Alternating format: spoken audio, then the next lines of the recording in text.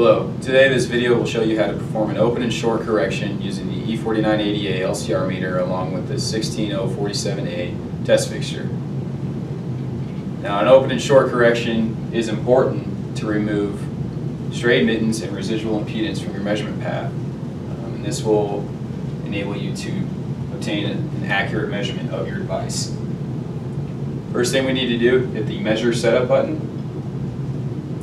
Now it's a little hard to see, but there is a correction soft key on the right hand side of the screen. Hit this button, and now what we'll need to do is use the cursors to scroll down to open. Turn this on.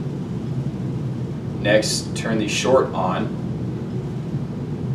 and now we're ready to perform the corrections. So go back to open and hit the measure open button.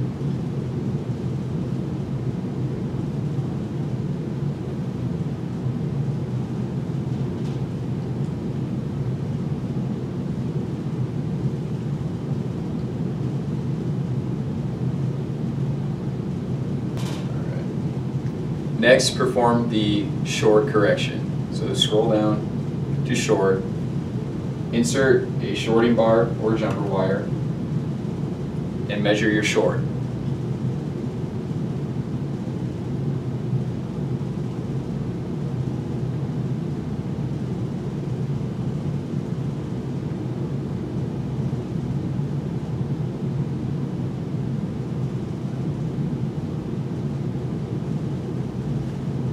After the short correction has been completed, we are ready to start taking measurements of our devices. In this case, we have a capacitor.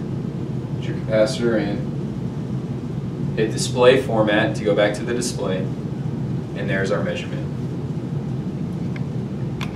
Hope this video was helpful for you. Thanks for watching. Again, this was a video on performing an open and short correction using the E4980A LCR meter.